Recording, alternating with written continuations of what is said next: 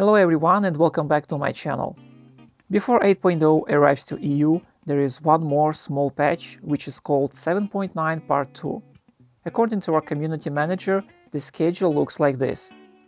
8.0 will be released in summer-fall 2021, meanwhile 7.9 Part 2 is planned before summer. However, the ETA is approximate and the exact date remains unknown. So today I'm gonna show you the main features of the upcoming patch. Let's start with transformation system. There will be new ultimate transformations, Nezakan and Zekel, and you can get them by playing the game. All you need to do is to collect and assemble 500 ultimate fragments of memory and 6 ultimate breaths. After assembling, you will be given Lord's Transformation Contract 2 types, which randomly provides Nezakan or Zekel.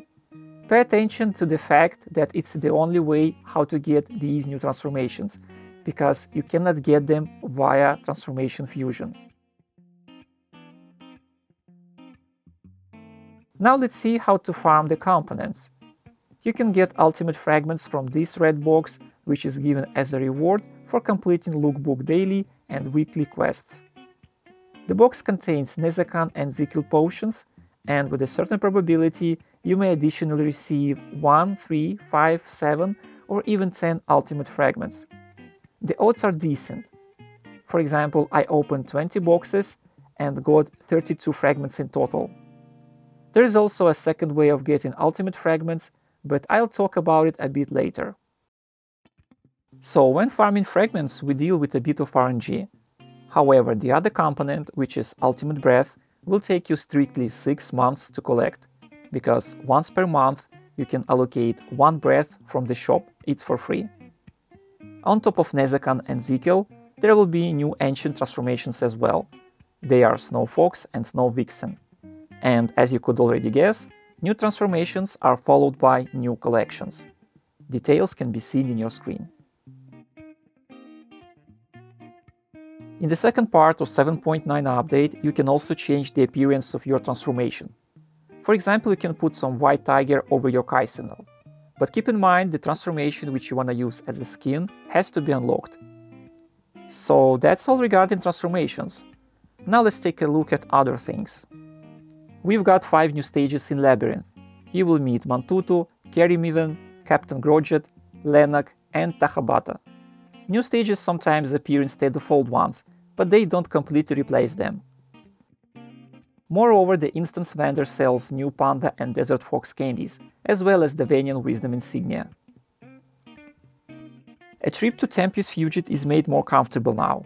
If you talk to NPC in Gelkmaros or Ingison Fortress, you can teleport directly to Silentera Canyon next to Tempest Fugit entrance. But that's not all. Farming spirits also became easier, because they don't disappear anymore if you leave the area. And we are slowly moving to the next feature of this update. In Tempest Fugit you will find a rift that leads to new location, Kaldor. Veteran players remember this map. It was destroyed by Ereshkigal in patch 6.0 and now it's back. As soon as you enter Kaldor, you will see a debuff on your character. It constantly deals damage and cannot be removed. In the middle of the map there is a sort of arena where you can even attack your own faction. However, the members of your group or ally cannot be attacked. Kaldor is a server-wide map which doesn't require Dimensional Hourglass. You can only resurrect here using revival stones or characters' revival skills. There is no obelisk, meanwhile Kisks and X-forms are forbidden. Mobs in this location provide a good amount of experience, but they do not worth spending time on them, because if you need experience, you can gain it much faster by farming elites in Gelkmaros or Ingison. The main point of this map is to kill named mobs. They drop bundles with Monster Platinum Cubelets, selection boxes of Ancient Glory Essence, extreme equipment, pre-enchanted Ancient Esoteris and Legendary Ambush gear.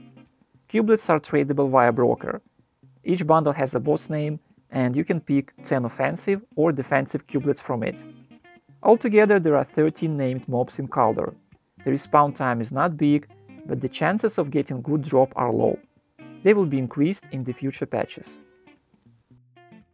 And the last thing I'd like to mention is Honor Point Reset. It was in Korea, it's planned in Russia, so it's more likely it will also take place in Europe. With honor point reset, there will be new NPC. She sells various items such as ultimate fragments of memory, polishing stones, purifiers, heavy glyph boxes, enchantment stones, and other stuff. For making a purchase, you will need insignias of honor. This particular item will be given as a compensation for your honor points. The original ratio in Korea was 1 insignia of honor for 100 honor points, but I have a feeling that overseas publishers will probably come up with a different ratio. And that's it for today. If you still have any questions, feel free to ask them in the comment section. Don't forget to subscribe, like, and share this video with your friends. Thanks for watching, and see you soon.